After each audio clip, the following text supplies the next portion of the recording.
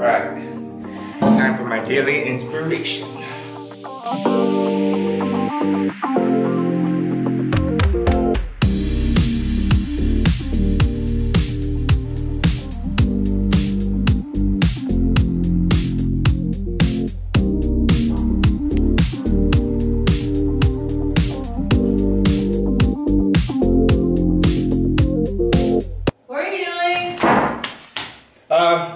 Nothing. Okay.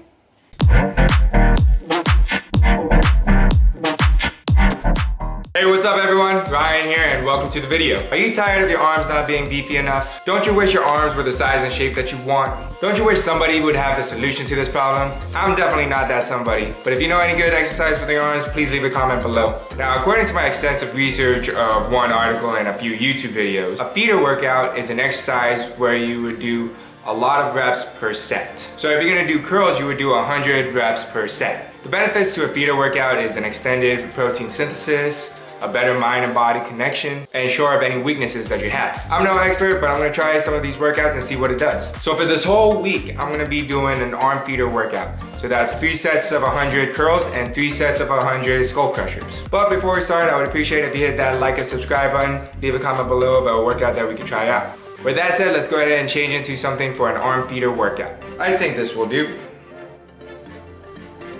Okay, let's get started.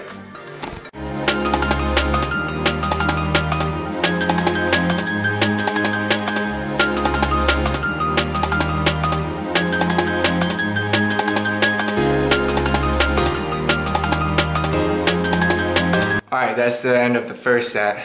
It's really hard, so I'm just gonna go a little bit lighter. I was doing 10 pounds for each arm, but I'm losing a little bit of form when I hit the 60 range. So I'm just gonna do 5 pounds for each arm, just so I can keep my form. But we'll see how it goes. I'm feeling that little pump already, so I don't know if you can see it. But let's keep going. Day 2 of feeder workout.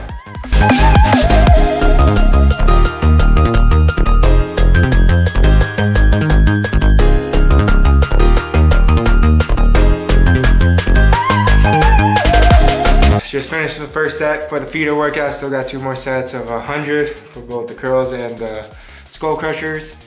Definitely feel that pump, feels really good actually, but definitely I'm getting that muscle soreness ever since yesterday. So we'll see how it goes. I'm only doing 5 pounds and it hurts like hell. So let's just piece it through. All right, day 3.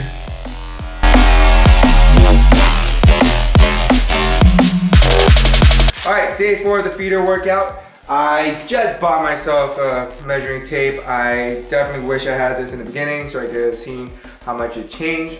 I know in August I was at 16 inches for each arm, but I don't know if it shrunk since then and then it grew on this one. So don't really have an accurate data. Maybe I'll do another feeder exercise down the road and I'll do this properly.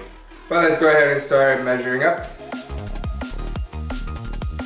16 and 16.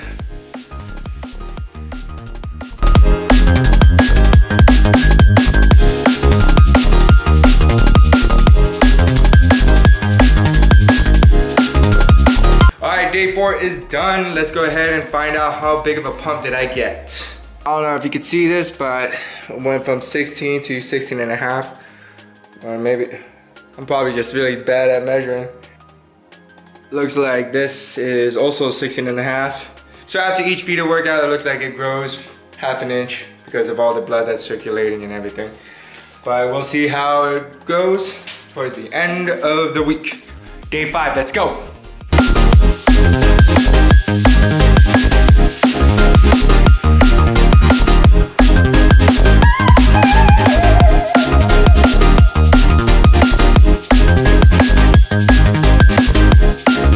Let's get it in.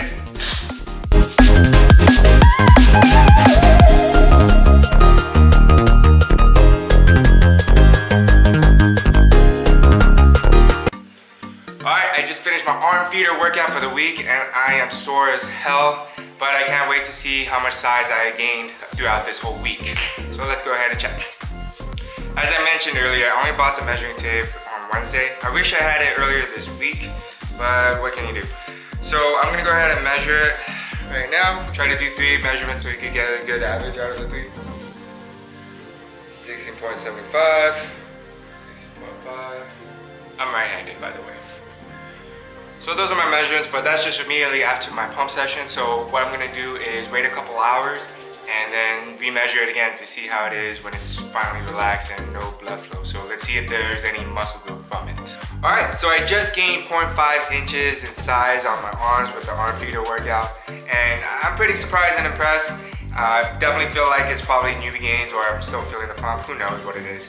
But my overall thoughts on the exercise is that I don't really recommend it, just because it's nice to have those DOMs, the delayed onset muscle soreness, whatever, and it feels really great, but I was having it for the whole week and it was actually impacting my other workouts. So I wouldn't recommend it. I actually would like to implement this into like my finisher workouts, or do it like the day after so I can at least still kind of like train it a little bit. But this feels more of a finisher workout. Also, I don't recommend doing this every day. Your muscle needs time to recover. So maybe adding a day or 2 days in between each session would be great. But again, also just having it as a finisher workout, I think that would be beneficial in my opinion. But that's it. Go ahead and leave a comment of a workout that I could try. But other than that, thanks for watching.